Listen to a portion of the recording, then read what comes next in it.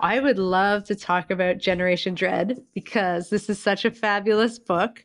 If you haven't read this, I highly, highly recommend it. And, Britt pulls on her own personal narratives, but also really extensive research that's out there in this world and puts it together in a way that you have this whole section that I love where you say it is reasonable to feel these. It is sensible to be worried. It is normal to be freaked out. And you go through just to tell everybody that everything that they're feeling is a perfectly reasonable, rational response to what we're facing and what we're losing and what we're experiencing.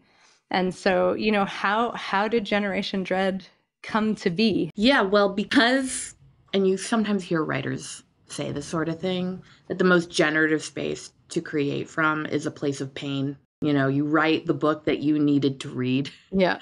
and that was really the case here, that I didn't have a good tool that I could rest on to guide me through the amount of distress I was experiencing. And a lot of that distress is well encapsulated from a film like Don't Look Up, for instance, where scientists are trying to warn the world that an asteroid is coming, it's going to destroy everything, and everyone's distracting themselves with celebrity culture and misinformation and not wanting to face difficult realities because they're difficult realities. Exactly.